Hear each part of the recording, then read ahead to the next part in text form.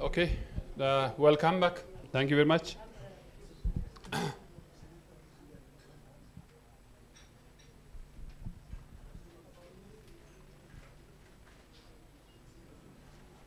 So we are about to start after break session. Now it is member states presentation. Key risk transfer and microinsurance performance in the IGAD region. We will have member states presentation. We will start with Djibouti.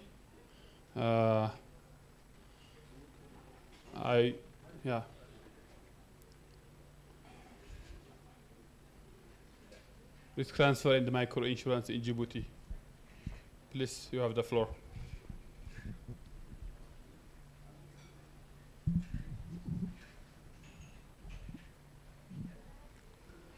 Ladies and gentlemen, good morning. We arrived late yesterday night. We were at the hotel at 4:30. That's what we were late today. Okay, so I'm going to present risk transfer and micro insurance in Djibouti. My name is Ibrahim Jama from Ministry of Agriculture and Livestock, and here are my colleagues, Warsama Osman Ahmed from Ministry of Agriculture and Livestock, and Mohammed Safi for the Ministry of Finance. Yeah, thanks.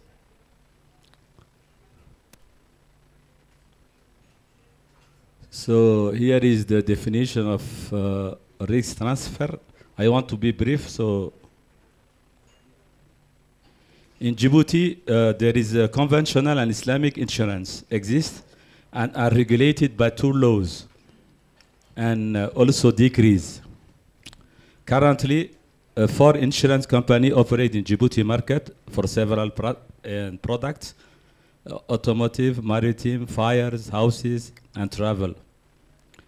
Agriculture insurance and livestock insurance are not practiced by insurance company in Djibouti because of the small market and because of also the lack of data in Djibouti. Djibouti set up universal health insurance in 2014, which constitute prevention and social protection against the risks of illness. The basic medical coverage for the entire population living in the Republic of the Djibouti. This universal health insurance system is developed around two levels. Compulsory health insurance for the active segment of the population, and the other, it is a social health assistance program intended for the poor people. So the objective is to include poor people. Djibouti also signed a contract in 2022 with the agency ARC. You well know that. Africa Risk Capacity to protect itself against drought and floods over a period of 5 years. So it's very recent, it's very new. There are also financial cooperative in Djibouti called the CPEC. It's for saving and credit funds made up of a group of natural persons based on the principles of union, solidarity, and mutual assistance, and whose main purpose is the exercise of financial activities for the benefit of its members, collection of savings, granting of credit, transfers of funds, exchange, microinsurance, and so on. So formal microinsurance does not exist in Djibouti, but it will be very interesting to implement it. It will be also very important to access agricultural livestock insurance, such as index-based livestock insurance. For way forward, we have to facilitate index insurance for the agro-pastoral sector for insurers. A feasibility study is also very necessary in Djibouti. Micro insurance for low income activities in all sectors is also very recommended. Ladies and gentlemen, thank you for your attention. Thank you, Mr. Ibrahim.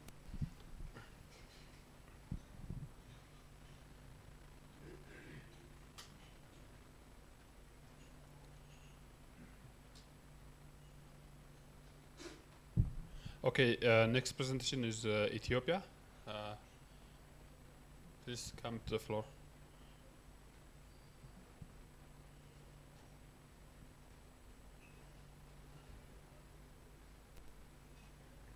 Hi, Charlie.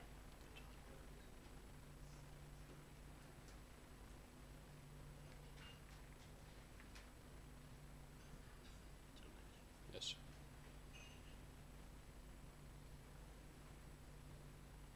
Okay.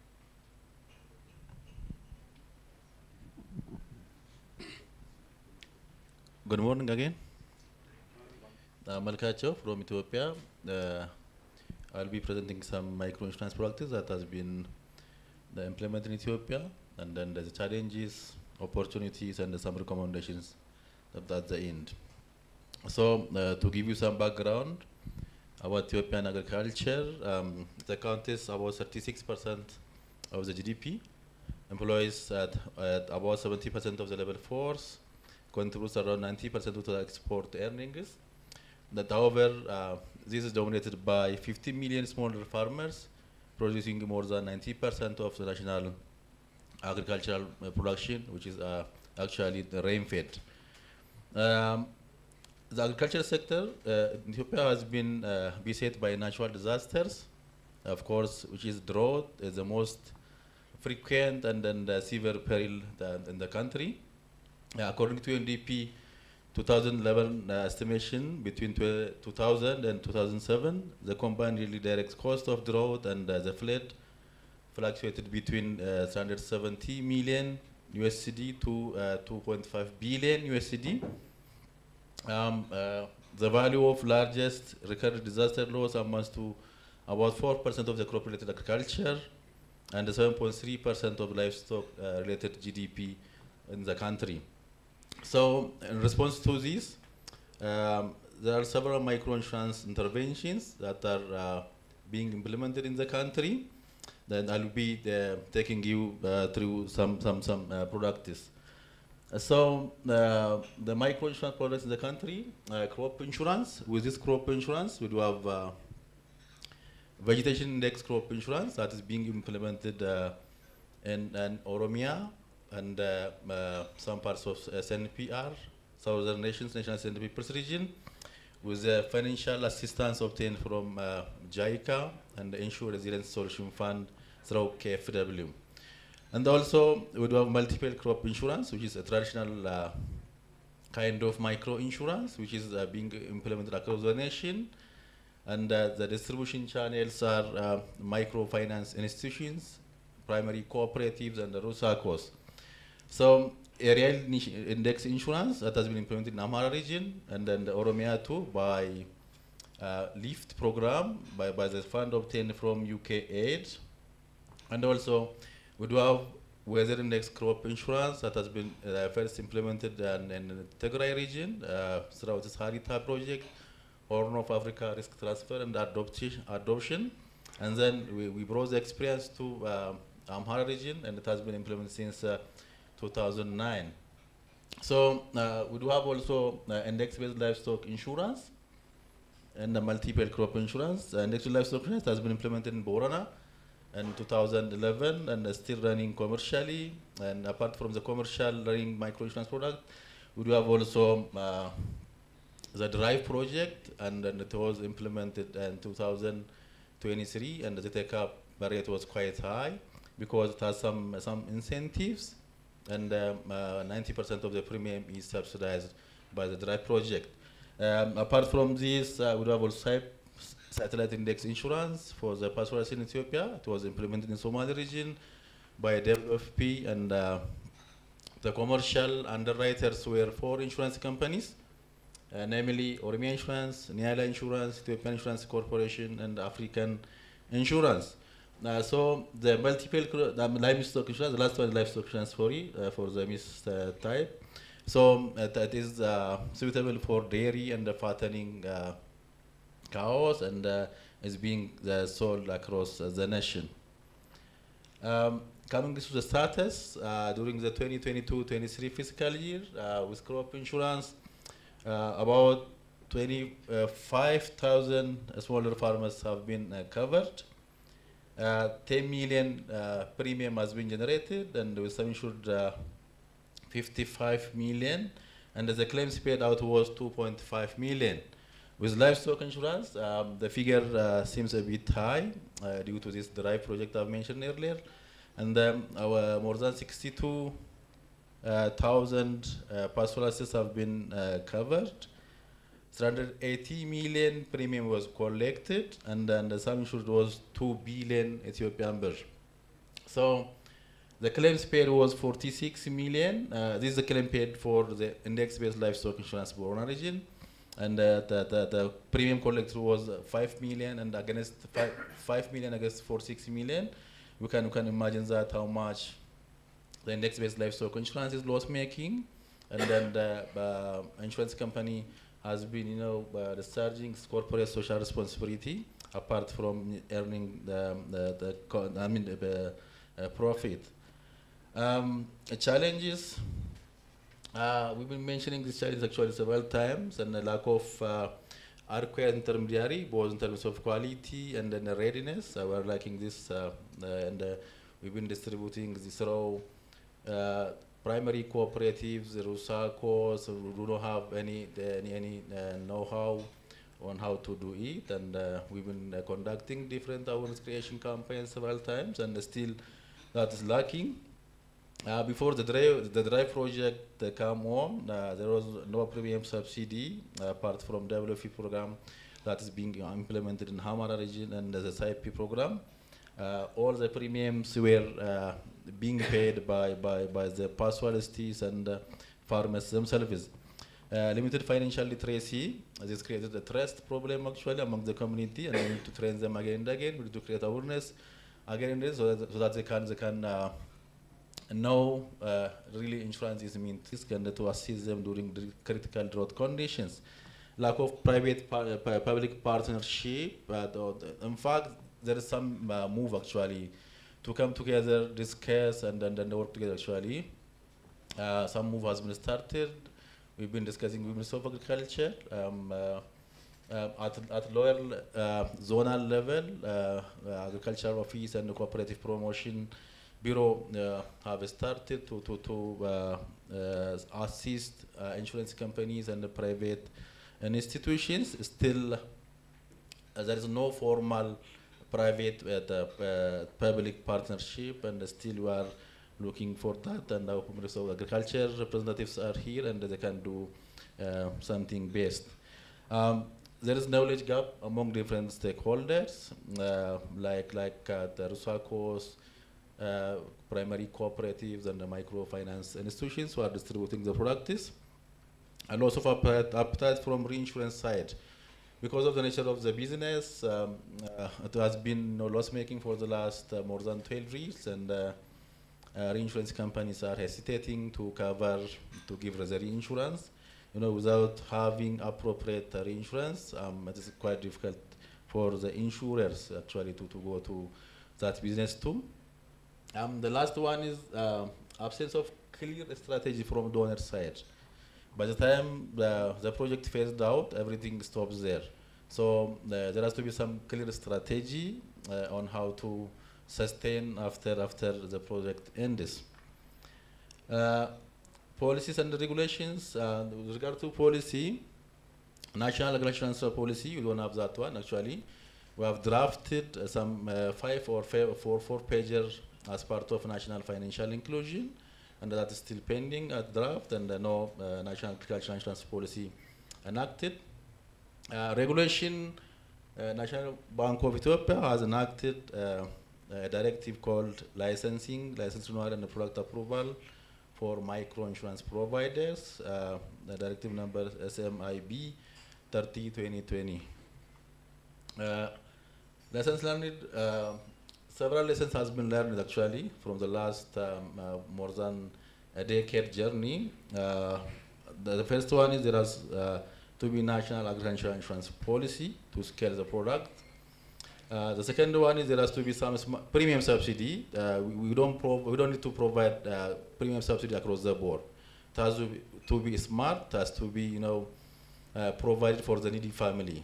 Providing across the board would hamper sustainability and the commercial aspect of it. So for donor-led programs and interventions, there has to be a clear strategy. I hope the government could coordinate these and evaluate the exit strategy of the donors whenever they come and intend to implement any microinsurance products. And then we need public-private partnership to take the agenda of microinsurance to the next higher level. This is also one of the lessons learned. Whenever there is assistance from the government and public institutions, the take-up rate has been increasing, and it was good. In some cases, when the government institutions be reluctant and are not supporting the programs, the take-up rate is quite low. So we need to have that too. The way we create awareness can bring a change. So we need to create awareness using different awareness creation, the community mobilization mechanisms. We need to work on that. These are some of the lessons learned and the takeaways. The recommendations, the government need to put in place an agricultural insurance policy, availing smart premium subsidy, as I've discussed earlier. The government should oversee and govern donors-led programs and interventions so as to have a clear exit strategy and ensure sustainability as well. So creating public-private partnership, also another recommendation. And also the last, awareness creation and the community mobilization activities should be streamlined with the government extension workers, because the government do have structures down the line and that private and insurance companies have not. So we can easily create awareness using these channels and ensure the sustainability of these products. Thank you for your kind attention. Thank you, Mercato, for the very nice presentation. So next speaker is representative from Kenya. Please come forward.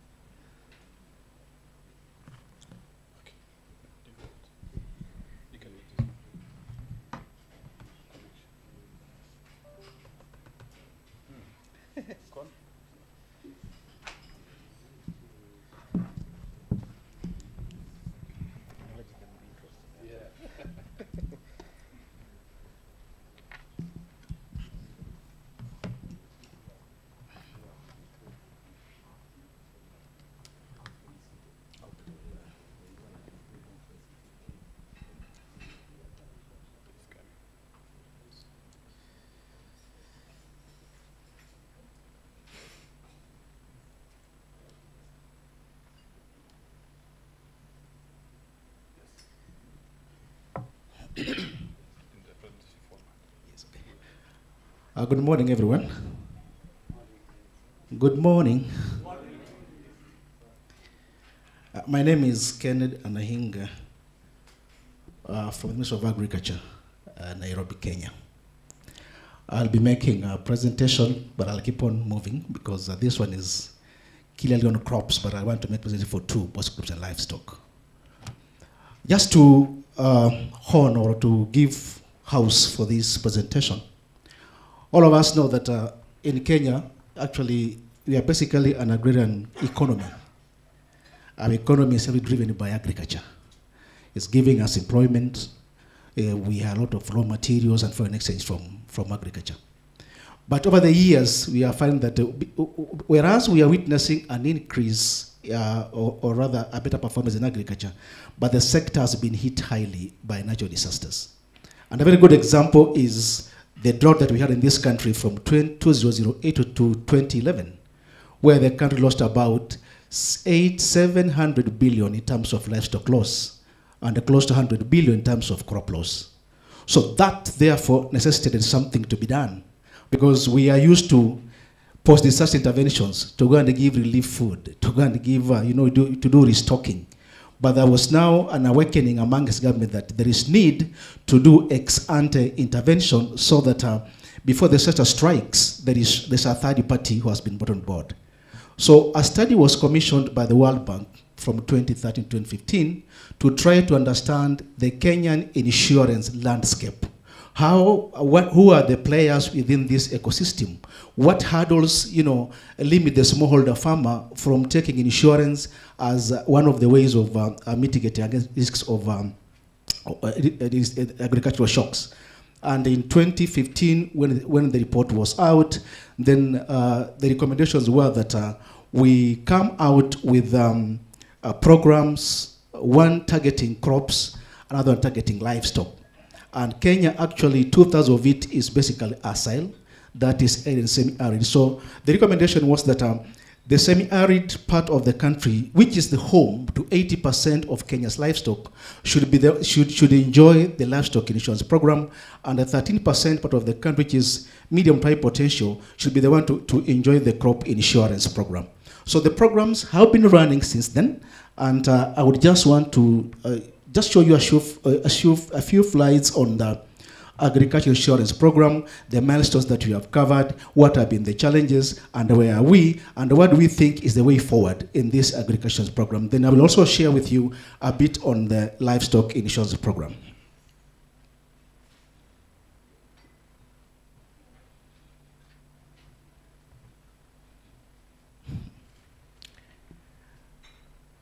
My screen has a problem.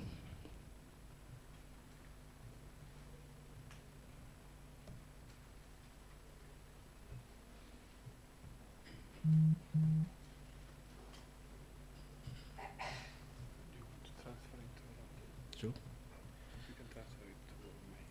Okay. Yeah. You can do that. Yeah. So you can delicate.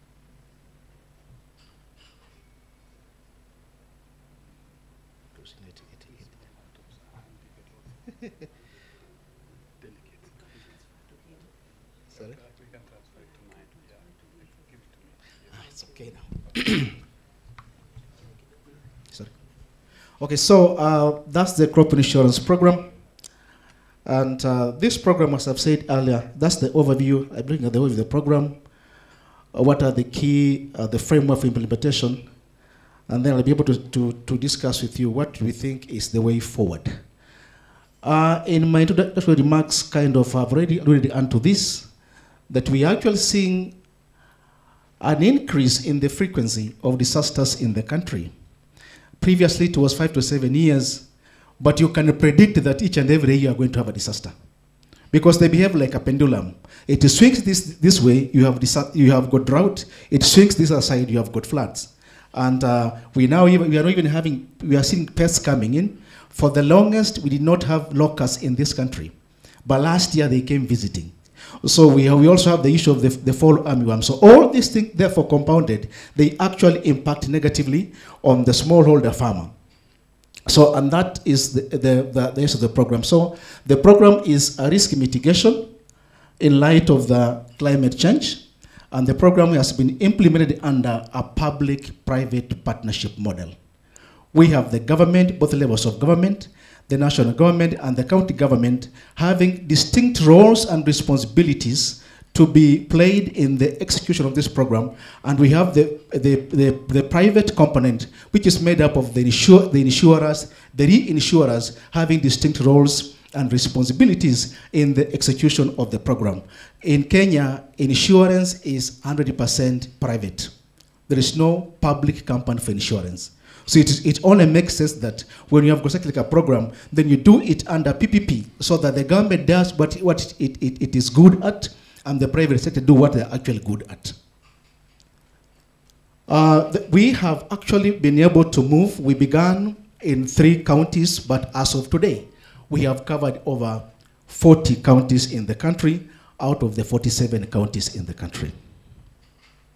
Which are the value chains? The value chains is maize, sorghum, green grams, potatoes, and onions.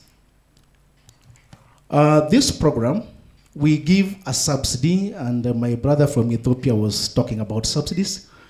In the study which was commissioned, it was found out that one of the limiting factors which prevents smallholder farmers from accessing insurance is the high premiums on offer by the insurance companies.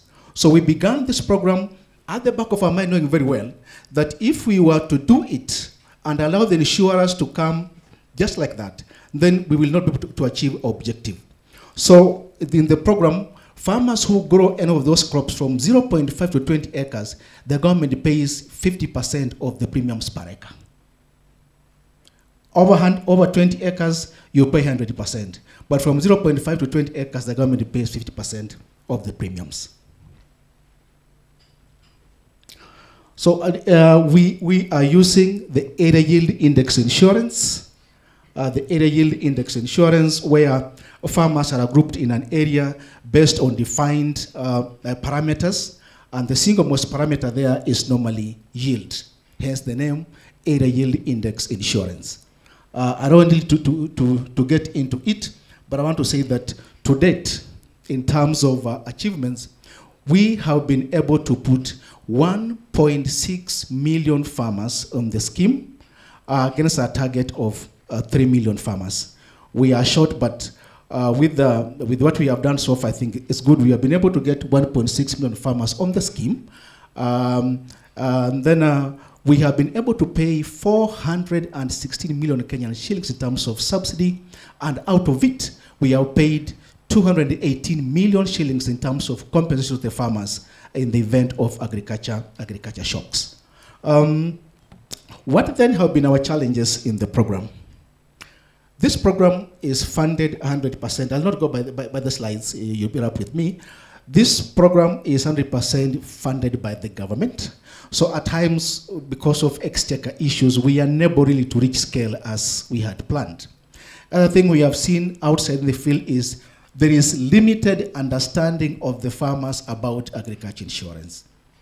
Very limited understanding about farmers about agriculture insurance. Farmers believe that once they have gotten a cover for the crop, whether they are above the threshold or not, compensation should be done at the end of the season. And that one has been a real problem about this program in the field. So that kind of information asymmetry, which is being exhibited by the farmers and even certain agents in the field, kind of has led to the low adoption of the program by the farmers. So I think, as I come to recommendation, that's a strong area that a lot of funding should then be channeled towards what? Towards farmer awareness creation. 2, what we have also seen here is the legislation which is in place right now is not expressly supportive towards agriculture insurance in the country. Insurance in the country is regulated by the Insurance Regulatory Authority in Kenya, and that is under the Ministry of Finance. We have in place an Insurance Act which received its last revision in 2006.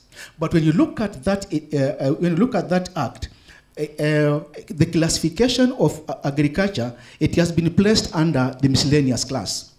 Now, when you put agriculture under miscellaneous class, the Commissioner of Insurance by law, he is only mandated to report on the class but not develop it. So you find that you will rarely see programs by the regulator targeting agriculture insurance in the market. No wonder they lead to space or the lead to knowledge of farmers about agriculture insurance. Then 2, we do not have a policy really which has been approved.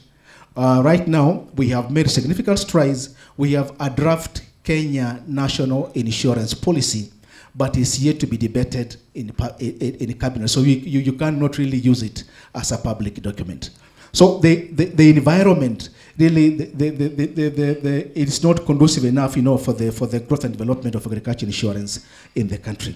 So moving forward, therefore, as in terms of recommendations, that one, I would say is that there is need to increase awareness creation for agriculture insurance in the country. Yes, there is appetite for agriculture insurance in the country, especially for the farmers and the pastoralists who stay in the ASAL areas. They have borne more the brand of these shocks, and therefore, if they can have any intervention that can assist them to be able to to navigate around these agricultural shocks, it is very much welcome.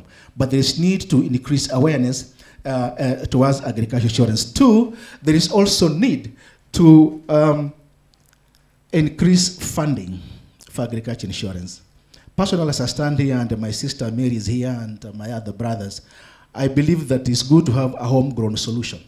In as much as there'll be donors, but there is need for the government really to come in strong and be able to support the program so that it is actually homegrown. We are able to move with it because we know the benefits which accrue when we have got this program in place. Then the next one is to fast track the completion of the national insurance policy, and also to vouch for the removal of agriculture insurance from the miscellaneous class to a standalone class, so that now efforts can be geared towards the development of that class. That way, to me, is going to bring many farmers into board. As we speak now, agriculture insurance is voluntary. It is not mandatory. There are other jurisdictions where I have gone to where agriculture insurance is actually mandatory. So that every farmer, for example in India, who goes to access funds from an institution for agriculture purposes, he or she is supposed to acquire insurance at the point where he takes the credit. And I believe moving forward, we can do that. Other thing we have learned is that retailing agriculture insurance as a standalone, you cannot reach scale. It's difficult. Why? Because agriculture has not been remunerated enough for the farmer to have enough disposable income that he or she can use to pay for agriculture insurance. So that if a farmer has got priorities to do, agriculture insurance becomes number last. So we are saying then for this kind of farmer to be assisted, then agriculture insurance must have a value add. And from where I sit then, the value add should be bundling of insurance either with the credit or a bundling of insurance with the farm inputs. When you do so, then the product then will have a value add, and many farmers can go into it. For the livestock insurance, yes, we began together when we instituted the crop insurance with a program called Kenya Livestock Insurance Program, which was basically operating in 8 ASAL counties. But that program now has since graduated into DRIVE, and the DRIVE is just in its formative stages. It will also be covering pastoralists within the 14 ASAL counties in the country. And I think I beg to stop there.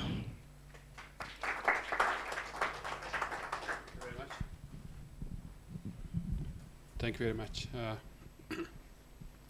Okay, next speaker is Somalia. Please come.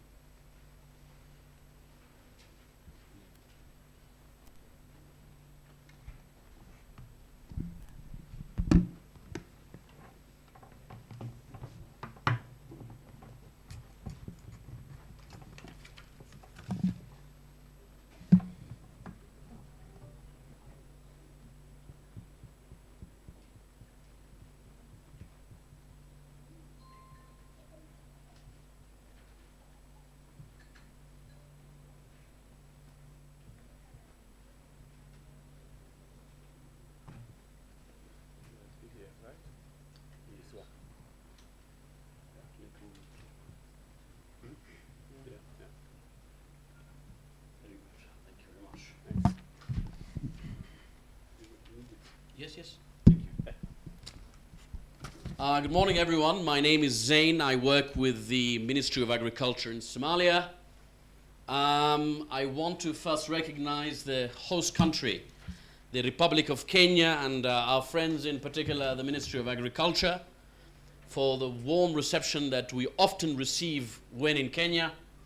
I equally want to salute and recognize in this forum the efforts of Dr. Fida, the I call it Herculean effort.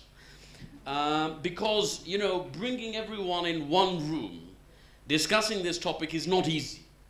And in particular for me, what I very much value in these discussions is the knowledge sharing. Because as you can imagine, we're not on the same spectrum. We've got Ethiopia, Kenya very much ahead. We have others who are in the middle. So for us to be in one room, listening the experiences of others does two things. First, it gives us a nudge, tells us we really need to pull our socks. The other thing is, it actually inspires us to push our leaders in Somalia and say we really need to push this thing. It's working in Kenya, it's working in Ethiopia, there's no reason why we don't push this. So I want to really commend you, Dr. Fida, for this effort, and thank you. Right. The issue of food security, as you all know, is a top agenda globally. I was in Dakar earlier in February. The African Development Bank organized a high-level summit on food security, and the title of it was Feed Africa. And again, this is an initiative, an African initiative. How do we stop relying on food imports, but actually invest in our own agricultural sector to be able to sustain ourselves? And this is how I see microinsurance fits into this, because it actually, if we get it right, it will stimulate the agricultural sector to produce more. Now, I'm asked to give an indication where we are in Somalia, so I will do that. Okay, so in Somalia, we have very limited penetration of the microinsurance products. There's several reasons for that, but we're making some progress. We've got, as my colleague from Ethiopia mentioned, Project Drive.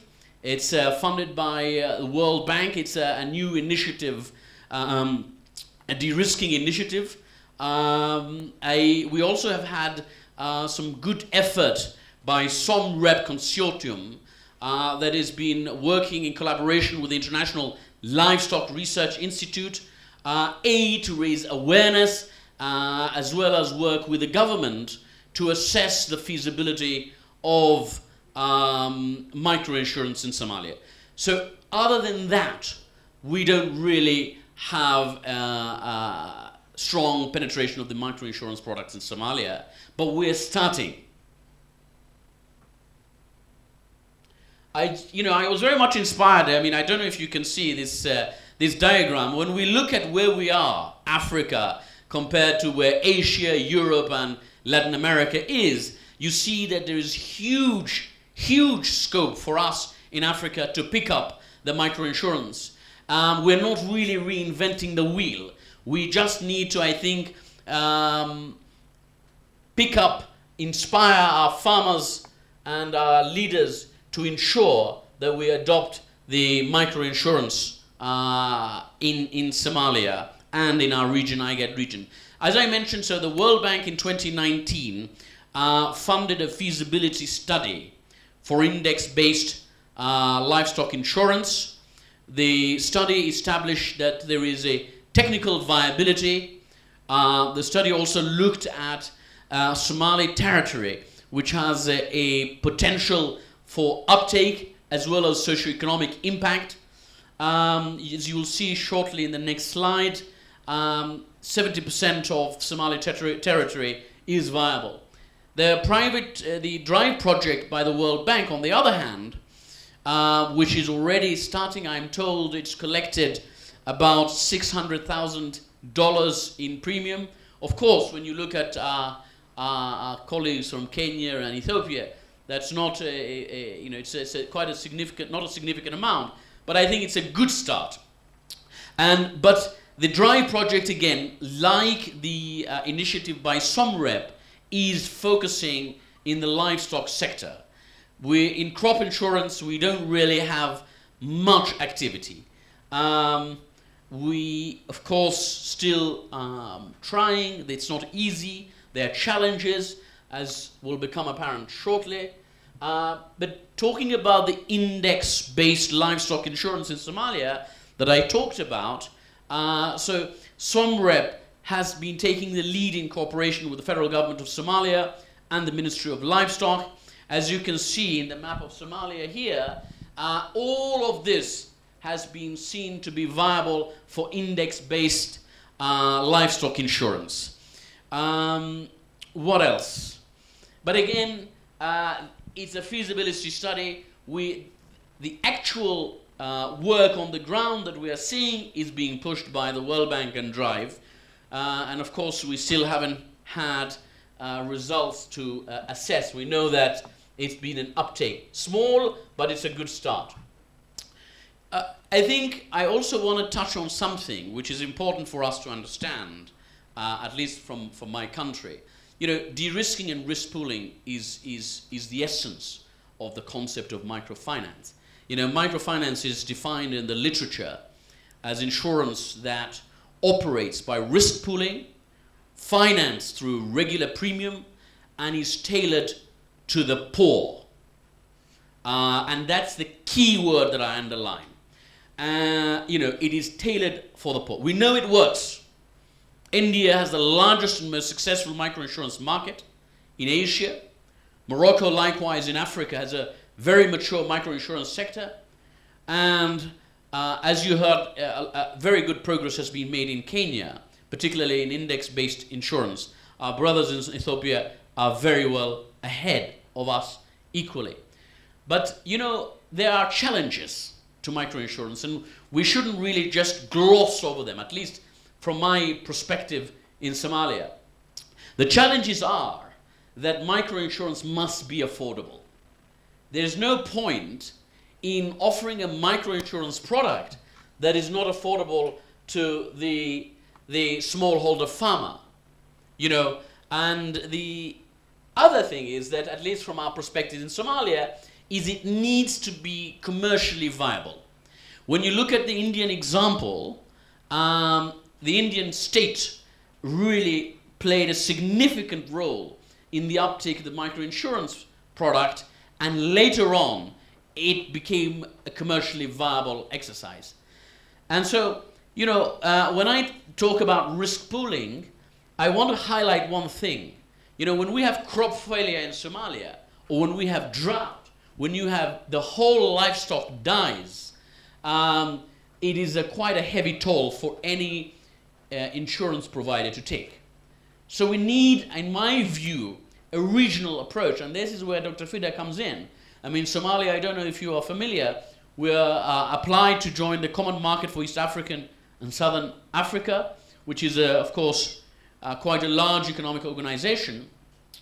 But I think it's important to have a regional approach to microfinance because, you know, through diversifying risk and geographies, I mean, I don't think that, you know, when you have drought, that it touches the entire region at once. I think there are pockets, and this can create diversification and make it viable commercially. But if we try to, you know, push microfinance at state level, it would require strong support from the state. Because, as you can imagine, I mean, I talk about Somalia, we've had until recently, we had the 5th failed rainy season. Now, I want you to convince a private sector insurance company to join microfinance, say, I want you to protect the entire, you know, agricultural sector in Somalia. They need to make a profit. Without a profit, it's difficult. And this is where the state comes in. But one thing we're good at in Somalia, wherever there is a small profit, you will get a lot of, I'm sure you know, a lot of businesses, you know. So, in summary, microinsurance works. It has worked in India. It works in Morocco. It works in Kenya. It works in Ethiopia. Microinsurance can play a significant role in reassuring the smallholder farmer. I said this before. You know, when you are facing with a 5th drought season, or failed rainy season, and you tell the small farmer, you know, put your last $500, buy seeds and you know, and plant, he's going to think twice.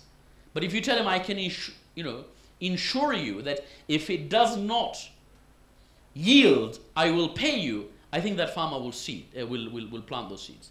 Microinsurance plays an important role in food security. And so for me, I think it's the right approach, and it's an important component if we want to ensure our food security. In Somalia overall, we're still in infant stages. We need to evaluate, calibrate, and I think we will be learning very closely from our friends and brothers in Kenya and Ethiopia. Thank you very much. Okay, I call upon South Sudan now. Next.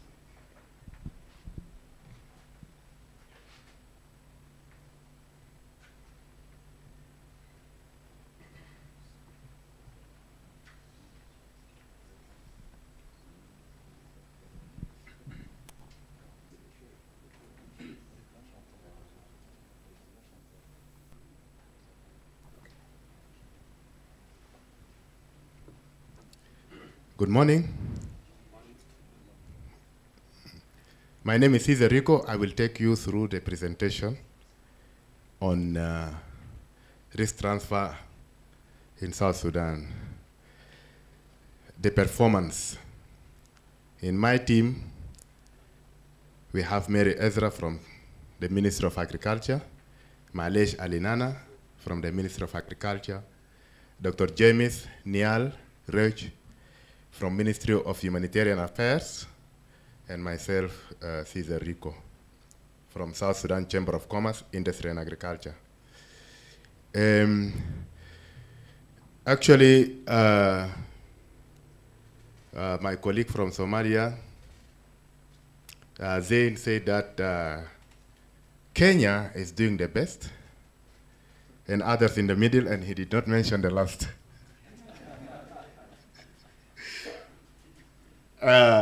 In South Sudan, we are struggling. The first step has not yet been achieved. But Chinese say that a trip of 1,000 miles starts with one step, the first steps. When we look at the agriculture and the livestock sector in South Sudan, about 80% of the population are, or 80% of the household, depending on farming, actually. So farming, most of the national income in South Sudan come from oil, but agriculture represents 36%. And when we look at the livestock alone, IGAD itself has assessed it in 2018, and it makes about 30 billion of the GDP. So actually, the agriculture and livestock sectors in South Sudan are suffering of so many risks. Although when we look at microinsurance, we just focus on a few of them. But the risk in South Sudan include drought, flood, transboundary pest, desert locust, birds, and there is man-made risk also. This is the conflict that you always hear about in South Sudan. And also we have also infected Sudan with it, and they took it there seriously. We pray that the situation will settle in Sudan. Since the year 2022, we have an estimate of 1 million people affected by severe flood. So all these catastrophes, when we take them combined, it has caused a lot of problems in our country. We have been losing crops and pastures, and it has created huge food gap. And the pastoralists and farmers, they are always displaced. When we look at the risk of the pest, as you have seen in the picture here, and mainly it is in a place called Eastern Equatoria, and Eastern Equatoria is bordering Kenya and Uganda, and even part of Ethiopia. So other parts of South Sudan are also now suffering of this kind of pest. In South Sudan, the mechanism we have in place, but it's actually it's not that regular. There is FAO, desert locust watch. It predicts if there is a locust coming or no. This is how South Sudan look like in terms of cows, and South Sudan as a country with the neighbors. On the top there we have South Sudan, we have Sudan, and the other East African countries in the south. There are actually 6 neighbors, and sometimes the situation is vulnerable to some risk that can come from other countries. Our current status, I can tell you that there is no livestock service, crop and livestock insurance service in South Sudan. But we are thinking seriously to have it. Myself and my sister Mary here, we were trying to push, at least we can get something little from the government in the budget of this year, but I think we have nothing at hand. We don't have plan, we don't have even, so the situation needs to be advocated seriously, and I hope by next year, if I stand before you in this way, I can say something different, that the first step of micro risk transfer in South Sudan being achieved. When we look at the occurrence and problems, is actually greatly increasing in South Sudan and also fluctuating in other risks, which we need to bring it to the attention of the government seriously and the leaders that these things need to be handled in a different way. Microinsurance should be there. We need the policies, we need so many things to support these initiatives, risk transfer in South Sudan. When we look at the policies and regulations in South Sudan, actually we don't have it for risk transfer in South Sudan, but what we have, there is likeness, some documents that can actually address other things in agriculture and livestock sector, but not risk transfer and microinsurance. For example, we have the national efforts of agriculture transformation. It's a document, it's a very good document. It's a combination of 2 documents, actually, the comprehensive agriculture master plan and the zonal effort for agriculture transformation. But each of the 2 that make the national effort for agriculture transformation has different things to address. And then we have other measures. Sometimes it's taken jointly by FAO and WFP, like crop and food security assessment mission. They do it every year, and they give us the status and to the decision makers what they can take. And also we have National Agriculture and Livestock Policy, and also WFP is providing to the small and progressive farmers some support under a project called Agriculture Resilience Project. There is a livestock development policy in South Sudan where it has captured the intention of the government to introduce index-based livestock insurance system but it still has not come to the surface. The Ministry of Environment, together with United Nations Environment Program, it was sometimes back in January 2012, they have a kind of assessment, environmental impact, risk and opportunities assessment on the natural resource of in South Sudan in regard to climate change and so on.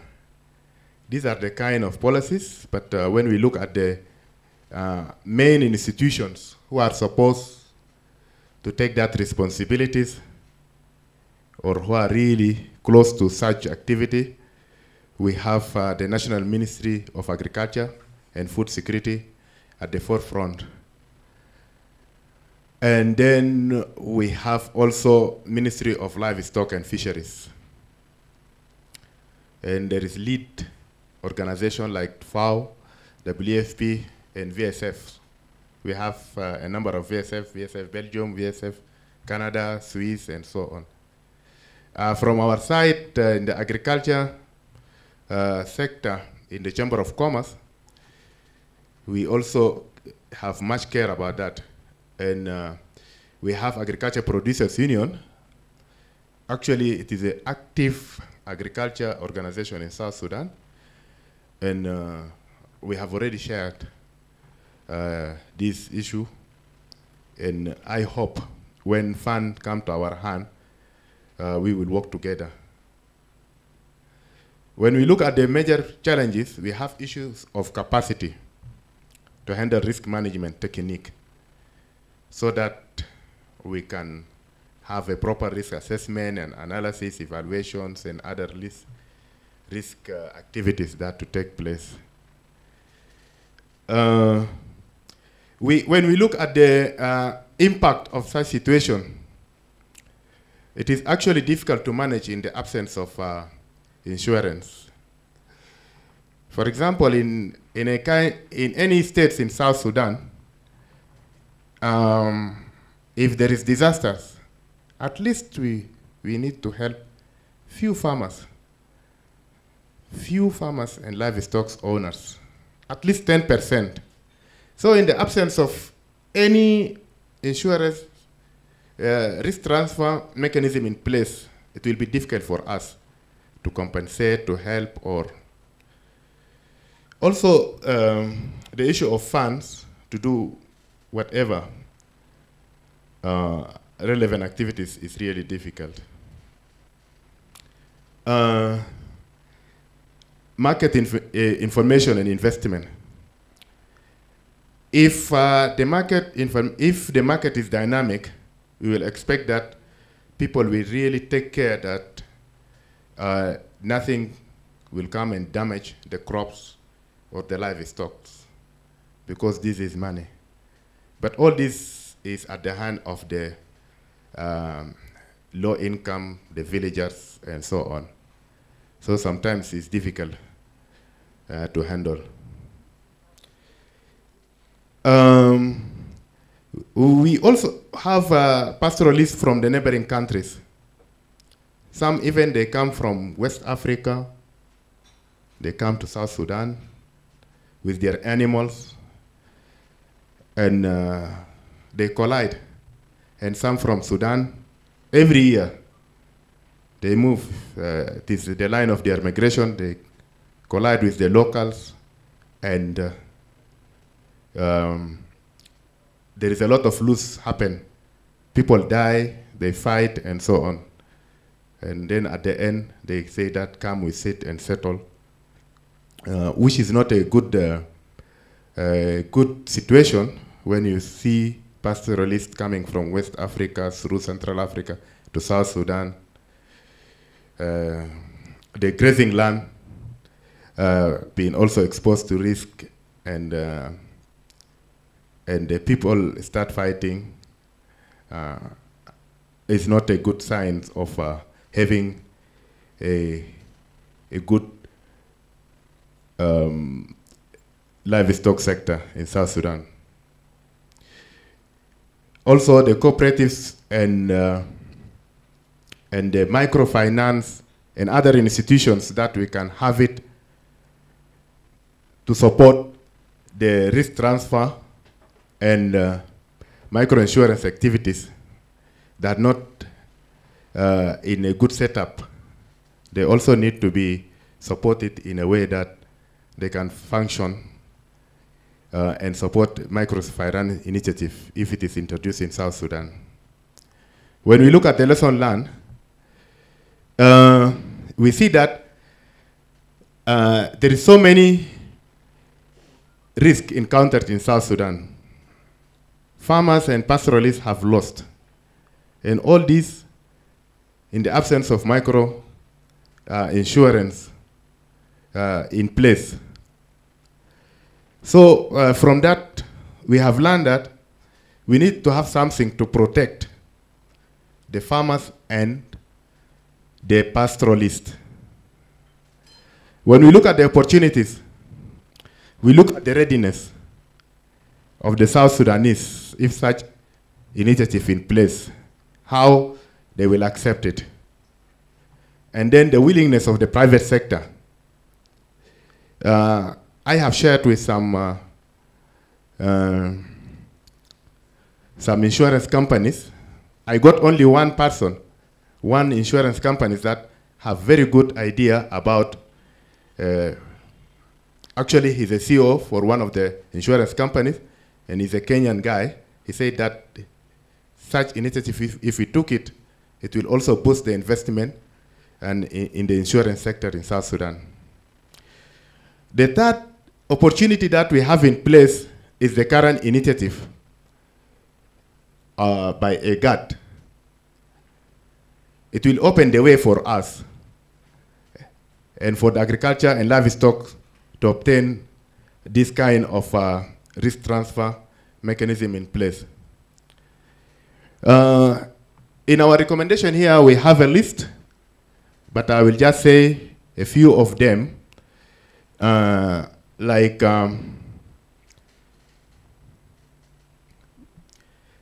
the actors, including the farmers and pastoralists, they need to be sensitized. The microfinance, microinsurance, cooperatives, and other setup of investment in the country, we need to sensitize them. We need also to carry out feasibility on index-based livestock and crop insurance. And we need to strengthen the relevant institutions. One of my aim is in the government, we are looking if we could have a department or a directorate in the Ministry of Agriculture to champion microinsurance and risk transfer in South Sudan. If that is in place, at least we could have, and also in the private sector, for us in the Chamber of Commerce, it might be strengthened in a way that we can lead the investment in a very good way. This is all from South Sudan. Thank you very much. Thank you very much, South Sudan. Okay, Sudan is next.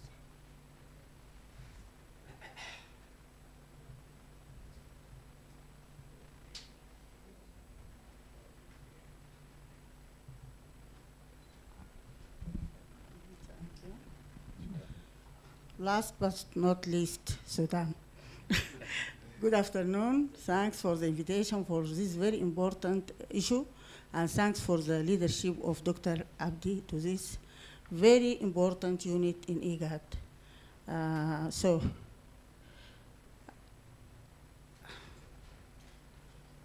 Why it is not working? Just an introduction that Sudan is a very rich country in all natural resources that can make Sudan and other countries, neighbor countries, food secure. But many challenges and risks and hazards are encountered to make it this not a reality.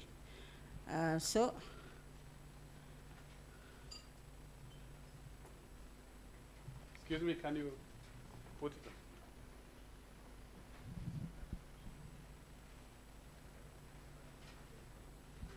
The current situation in Sudan, I can talk before you fix the problem, yes. The current situation in Sudan, in terms of food security and food system, we face a lot of problems, vulnerabilities, due to these challenges, as I said in the first, that we have the resources, and we have the manpower, and we have everything to do Sudan a food secure country, and also for neighboring countries. But the 3C, as you know, climate change, conflict, displacement. Now, in the ongoing conflict, the displaced people from Khartoum and Darfur, which fighting is active, are more than 1.5 million to other safe states, and 700,000 to neighboring countries. This increased the fragility of the situation for agriculture and food security in the country.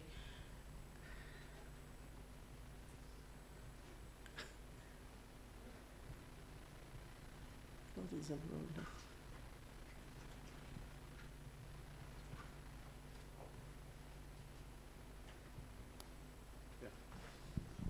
Thank you.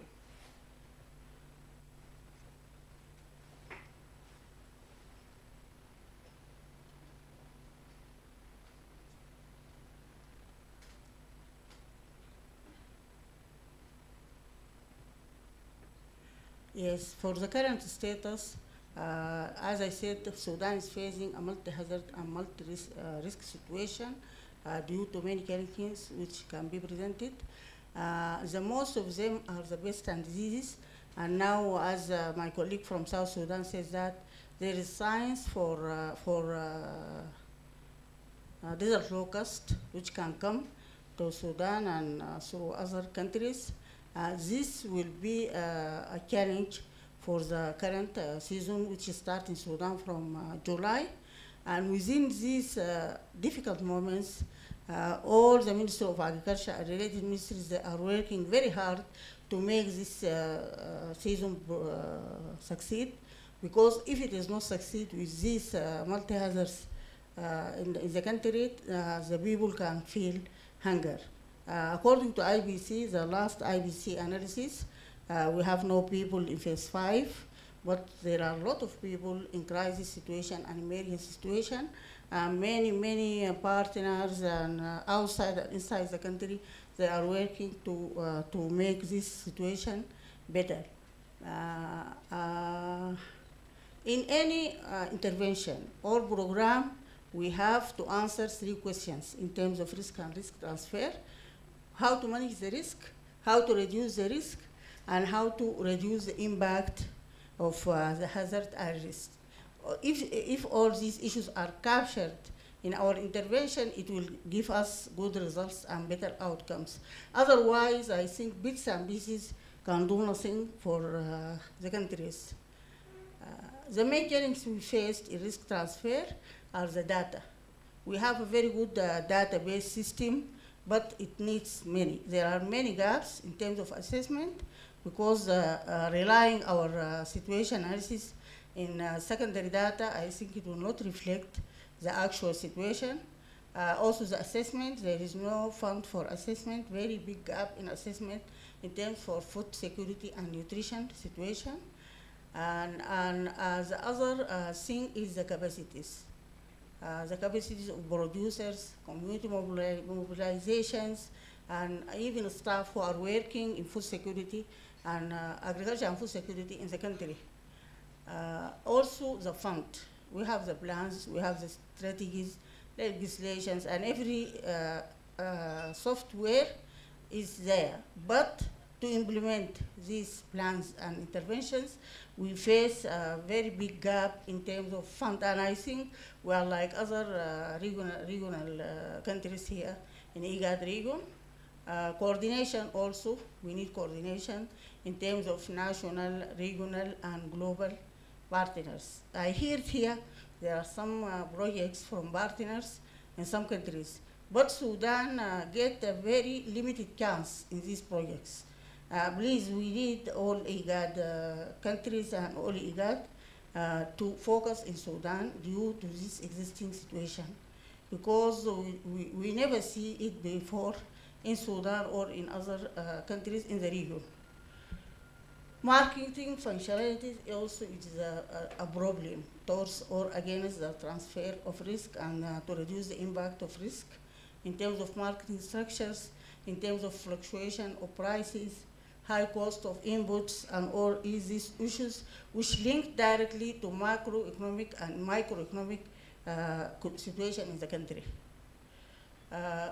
One of the lessons learned is that we managed to succeed and have a very good and abundant production in last season because all the risks have been captured, all the hazards have been addressed. And so we have like 7.8 million tons of stable food crops, and we think that is a very good surplus. And if we do not gain this production last year, with this ongoing conflict now, the people can feel in hunger. But it supports the people and the food security of the people. Also, we have a lot of risk analysis units and entities in most of the ministries, the government ministries, like Ministry of Finance, Ministry of Agriculture.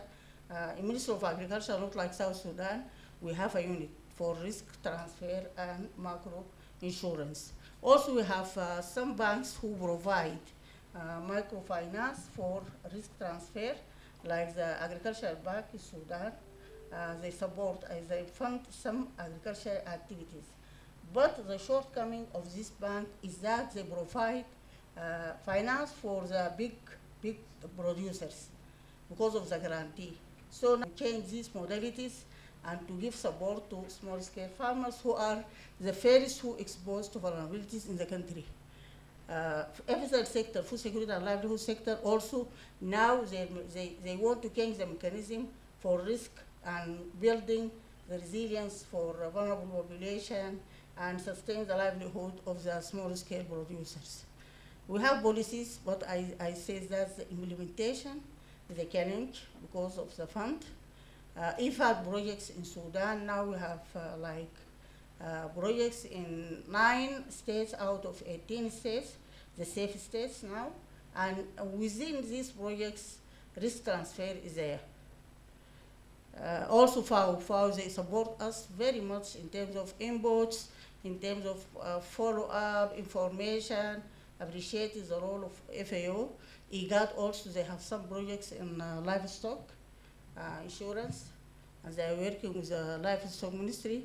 We have what is called National Council for Environment and Natural Resources. Also, they have a big project for microfinance for risk and hazards. Food security system, we going to this initiative. We have something going on with IGAD and the Global Network for Food Crisis and the Hub, and we are working on track 5, which is mainly concerned about resilience building, peace building, and risk transfer. Our recommendation is, first, I think we have to increase the opportunity for Sudan to join these very important events. Now I see most of the countries, they have like 3 or 4 participants. But for Sudan, I am the only one who represents the country. So please, this is a request from my side. Opportunities also, as I said, for the existing and the coming projects, funds, and partners, we have to strengthen. We request IGAD to strengthen our link to these partners and funding authorities. Need for regional risk transfer strategy. It is very important. We have not to work alone, each country to work alone to build their strategies, policies, plans. So an integrated regional risk transfer strategy is very important. Also, I forget to add to the killings the food loss and waste. This is a very big risk for our countries, from the beginning of production until consumption and market. We have a study on food loss and waste. We find that 30% of our production from the stable food crops is lost. And I think very rough estimation, we find that if we reserve this loss, we can feed like 4 million people from the vulnerable population in Sudan. So a need also for a strategy and intervention in this loss is very important. How to mobilize the resources and how to strengthen coordination and integration between the countries in the region, strengthen the early warning and early action. For early warning, yes, the situation is good, but early action is this, till now, is left behind. Activate and find resources for Africa Common Position. This Africa Common Position established after the initiative of food system transfer better. But till now, there is no output. I don't know for other countries, but for Sudan, we do not see anything from this common position. Integration of resilience building and livestock sustainability in all projects in all countries. Thank you so much.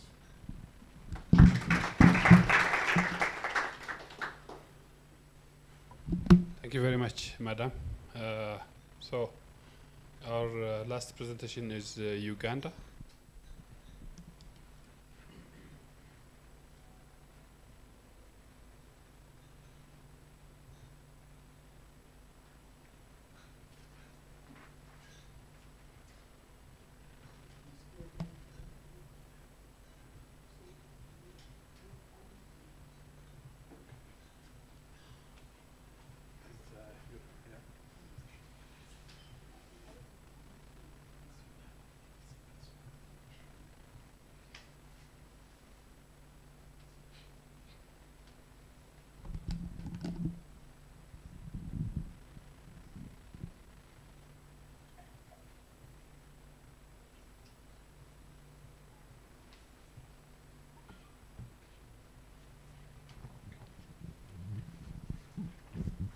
Thank you. My name is Catherine Ayimsibwe. Currently, I head the Department of Relief, Disaster Preparedness and Management under the Office of the Prime Minister in Uganda. I'll make a presentation on key risk transfer and microinsurance performance. It's general, it covers disaster and agriculture insurance, since those are the active ones, and I'll talk about those that are not active briefly and way forward.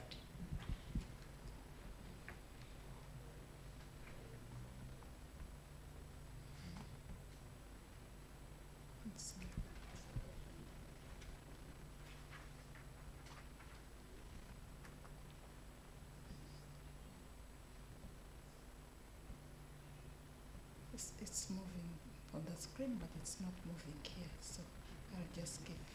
So thank you.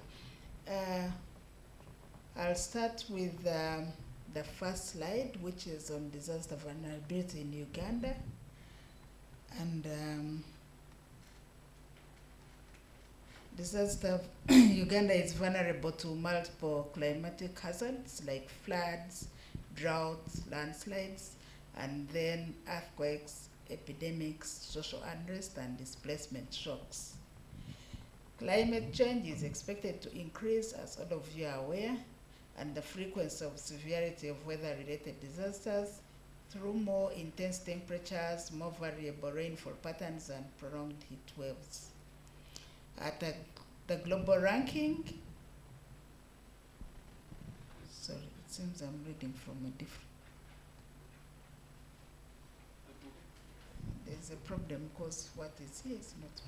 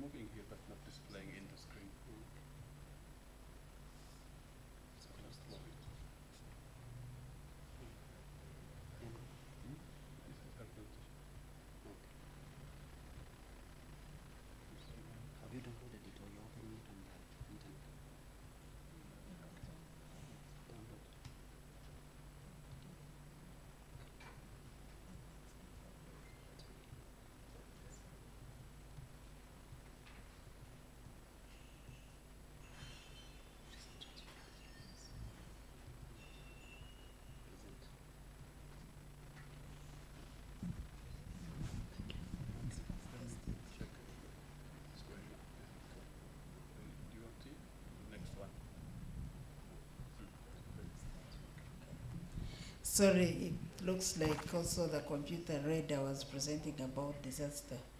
So Uganda is vulnerable to multiple climatic hazards such as droughts, floods, storms, earthquakes, epidemics, social unrest, and displacement shocks. Climate change is expected to increase the frequency and severity of weather-related disasters, which will increase the intensity of temperatures, more variable rainfall patterns, and prolonged heat waves. At the global ranking of climate disaster risk, Uganda ranks 58th out of 181 countries. The disaster events have been increasing in frequency over the past 20 years, and the economic losses are largely uninsured.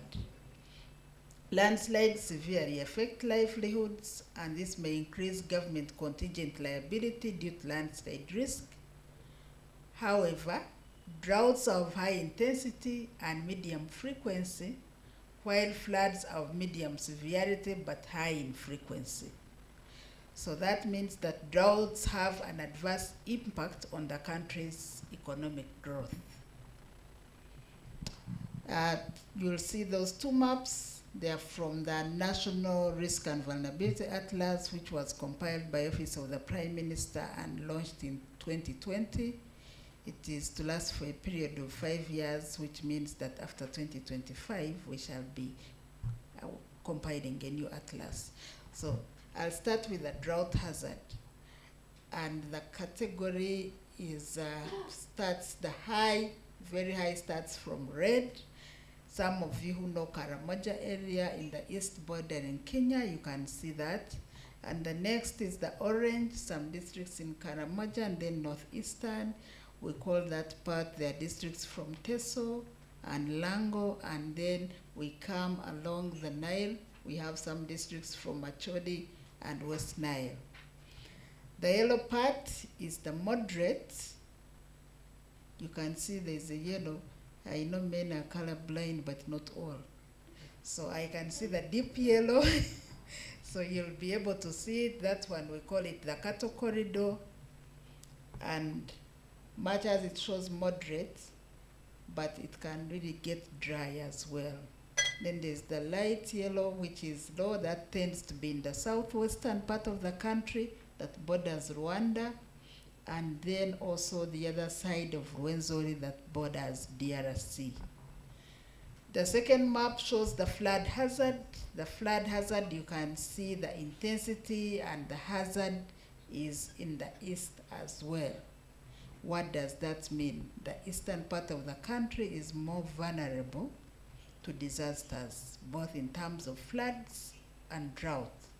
Because you can see the flood is around Teso, around Lake Choga, and then it also goes to the Buked region that borders Kenya, that is around Botareja, and then the Bududas that still have landslides. You come along the Nile in the Achoni, and then also downwards around the Rwenzori, and then southwest that borders DRC, at the same time Rwanda. So that is how the two hazards are spread in the country and categorized. The disaster impacts. We have epidemics that are low in severity, but high in frequency. They occur nearly every year, and each event costs about $3 million. Uganda continues to experience significant displacement shocks, which will cost an estimated $800 million in 2023. This is in relation to the refugees specifically. And the agriculture sector, that is the main employer in Uganda and a major contributor to national GDP, is the one that is even mostly affected by these disasters. Extreme events such as drought have caused significant losses to the agriculture sector, with impact in the recent past in the range of 1 to 7% of GDP. This is according to Ministry of Water and Environment 2015. We go to policies and frameworks on insurance. We shall start, since I'm talking about disasters, I'll start with the Constitution.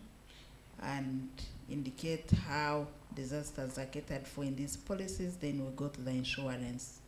The 1995 Constitution stipulates that the state has the obligation to establish an effective mechanism to deal with any disaster resulting from natural calamities or any situation causing a general displacement of people or a serious disruption of their normal life.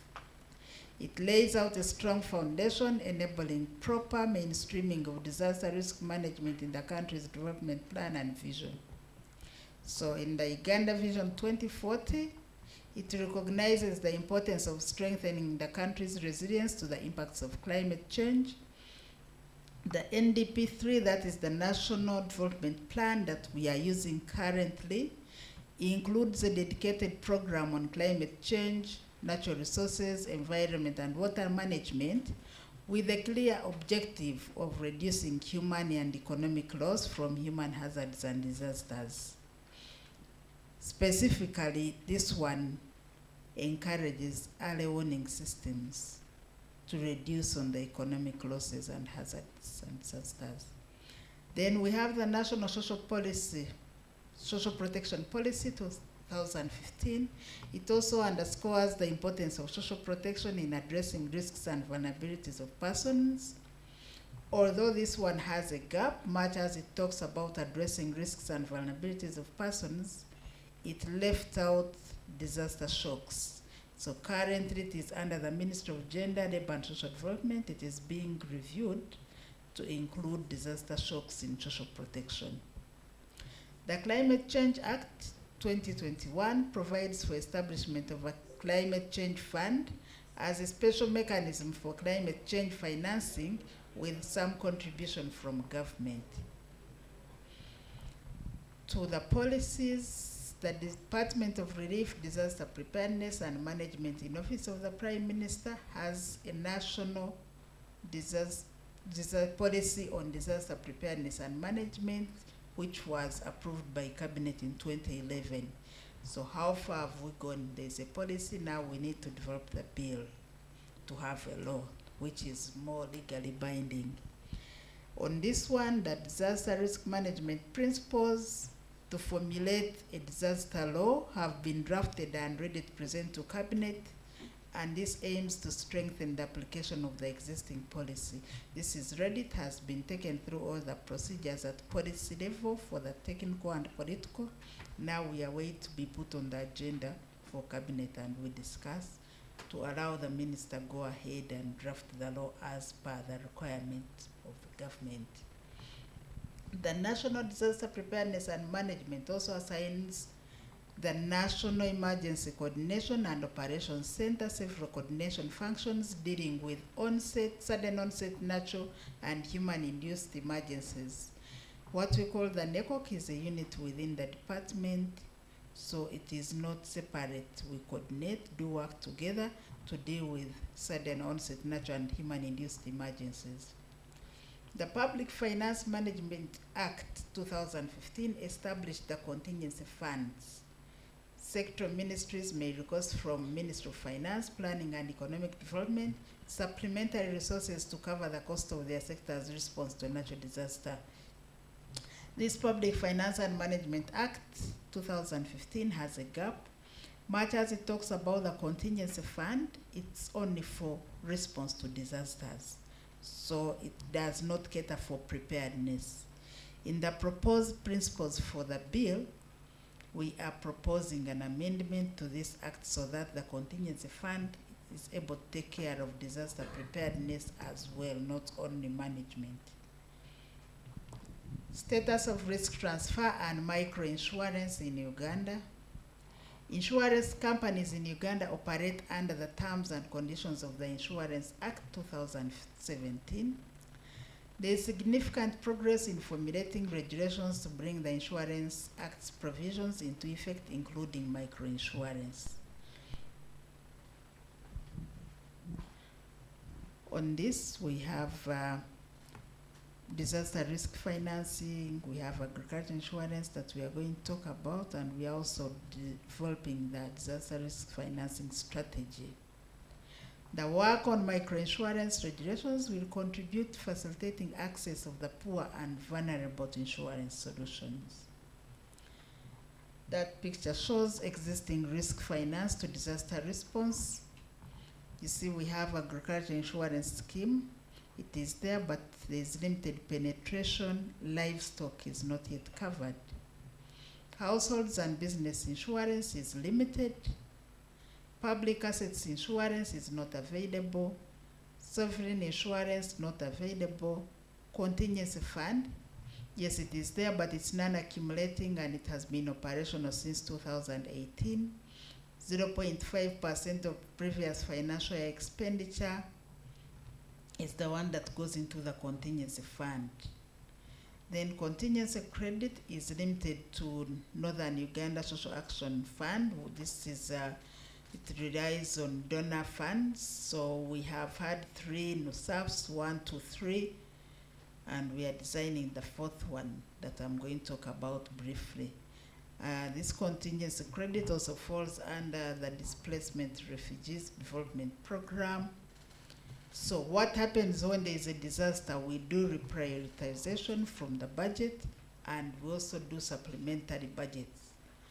This takes a lot of time, and also the resources that are meant to be used for other sectors like roads, you find they have been now reallocated together for disasters that affects other sectors of the economy. The source of this is the World Bank analysis and also Office of the Prime Minister. Case study, Government of Uganda piloted shock responsive social protection by incorporating disaster risk finance mechanism to scale up protection in response to disaster shocks in Karamoja between 2016 and 2019. That was under NUSAF 3. The disaster risk financing mechanism enabled labor-intensive public works programs to expand temporarily and assist poor and vulnerable households immediately following crises or shocks, primarily climate shocks that exacerbate food insecurity such as drought. How this worked, we would do a technical analysis on the drought, like I showed you earlier, Karamoja being the highly prone region to drought. Then whenever we would reach a threshold, we worked with the sectors that are mandated to be in charge of drought. So whenever we would reach the threshold, we trigger financing. So when there's a drought, that doesn't mean that people are sick.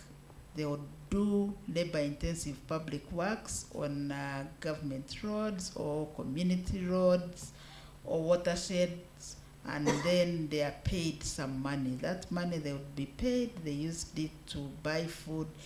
They would even money to get a balance, and they bought other items as other sources of livelihoods to the households.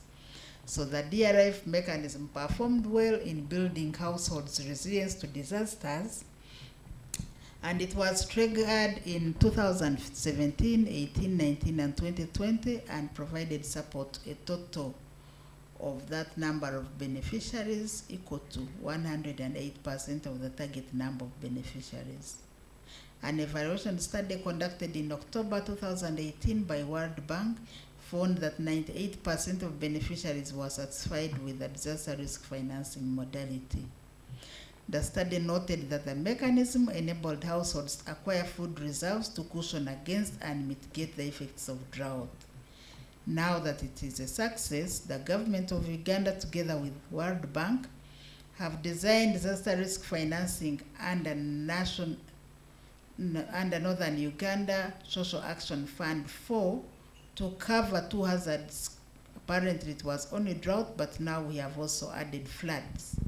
And to cover a bigger geographical coverage, that is Karamoja and Northern Uganda. I got another case study of the insurance in Uganda, agriculture insurance. The project started as a 5-year pilot project on 1st July 2016 with the objective of cushioning farmers against production losses arising from natural disasters. How it works: direct farmer interface in their cooperatives, circles, area cooperative enterprises, village saving loan schemes, financial institutions by law of insuring loans disbursed purposely for agricultural production, insurance companies, countrywide branch network, and broking fraternities. So agriculture insurance in Uganda is subsidized. There is a premium subsidy of 5 billion Uganda shillings every year that is budgeted for. Then there are tax exemptions for agriculture insurance. 18% VAT is charged on all insurance policies in the country except agriculture insurance. Stamp duty was also scrapped off on all agriculture insurance policies effective financial year 2022/23. There is also a request for increase in the allocation of government subsidy from 5 billion to 15 billion. This paper was submitted to the Ministry of Finance, Planning and Economic Development by the Insurance Regulatory Authority in collaboration with Agro Consortium. All agriculture insurance products are regulated by Insurance Regulatory Authority that has the law as indicated earlier, which was approved. Challenges. The subsidy allocated is no longer adequate. The growth appreciation of agriculture insurance has thus resulted in maximum and full utilization of the subsidy allocated. There is increased unpredictability of climate conditions and weather. It means constant adjustments and investments in tools to keep up with the trends and results on the ground, making the cost of insurance continue to rise rather than fall. Limited number of specialist agricultural risk and adjustment service providers. This is related to capacity. Then basis risk. This comes when the observed monitoring varies greatly with the actual experience on ground. This increases distrust in the public. This second last is related to the last one, poor data collection methods and information management. Because if you don't have data, then you stand the risk of relying on data, which is not correct. Recommendations and way forward. There is need to develop more inclusive risk transfer solutions, such as insurance regulations, which will be especially relevant for low-income earners. We have the national health insurance that has been developed but cannot be discussed here because it's not yet presented in Parliament. So that is also another one in offering to cater for microinsurance.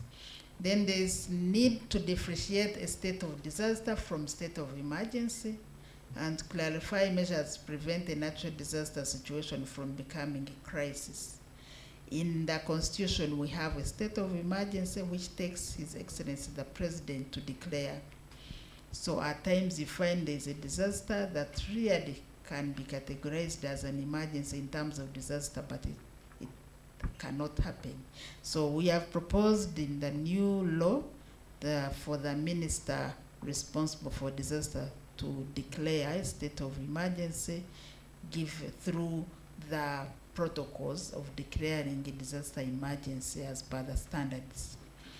The Disaster Risk Management Bill is an opportunity to include provisions on the disaster risk financing and clarity on the roles and responsibilities of Ministry of Finance, Planning and Economic Development. When Ministry of Finance reads disaster, they tend to get it to take that as an issue of disaster that OPM handle, yet they are the people in charge of the finances, they have a role to play. So we have also catered for this in the bill. The last recommendation, there is need for more informal sector individuals to take up insurance.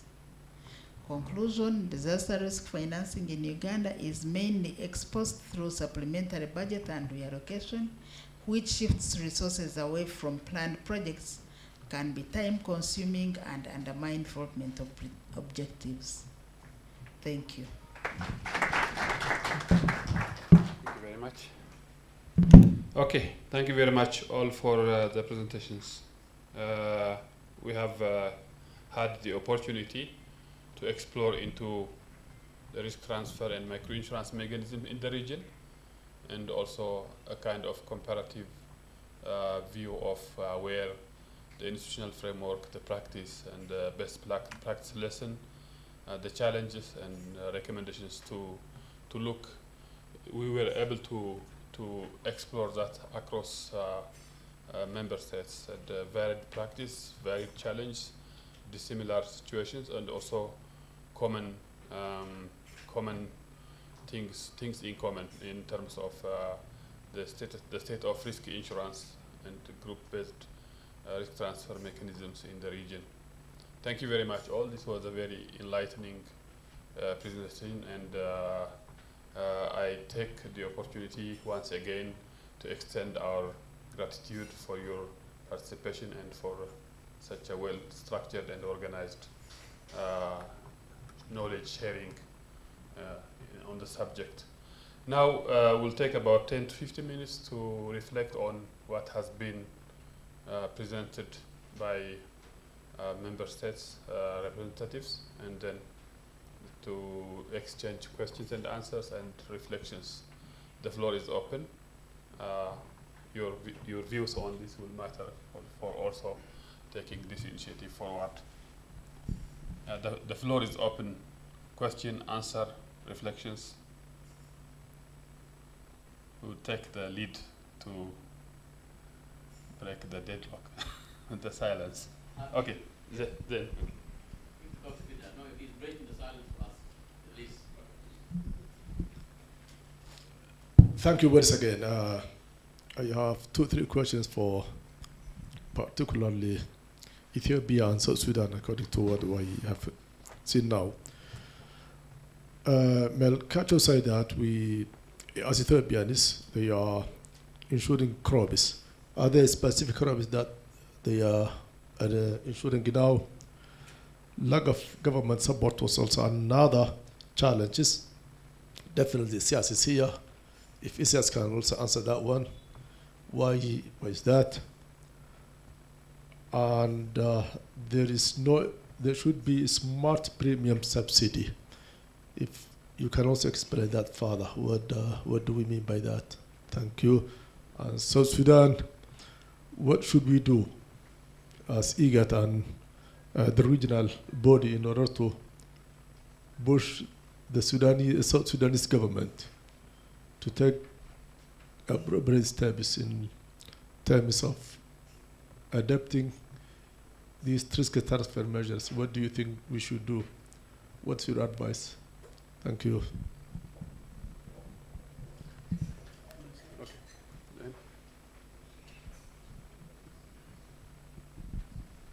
Thank you.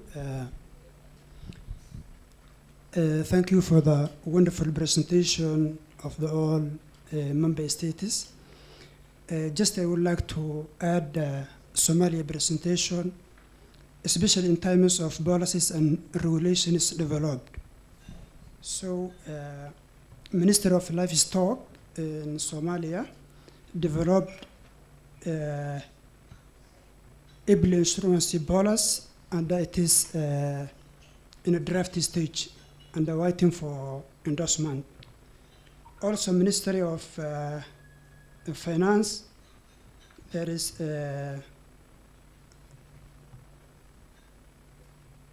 Somalia Insurance Bill Act that developed in 2022, and this is especially focusing on the regulation and the supervision of the conventional insurance and the takaful business in Somalia.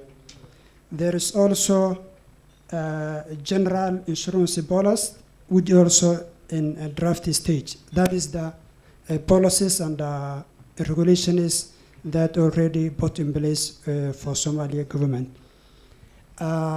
I also would like to mention that Bahnana, which is a safety net program that implemented in Somalia, and targeting 1.2 million as a cash transfer for response of the shocks. Besides that, I would like to ask one question for Ethiopian colleagues, especially on the crop insurance. They talked about that the premium collected around 10 million, but the payout is 2 million. So it is good and a positive impact, but the question is that the significant difference between the collected premium and a payout is there is significant differences. So does mean that there is no any shocks or climate shocks, so people do not need to pay out, or is the project is new and started recently? What is the secret behind of that? Thank you.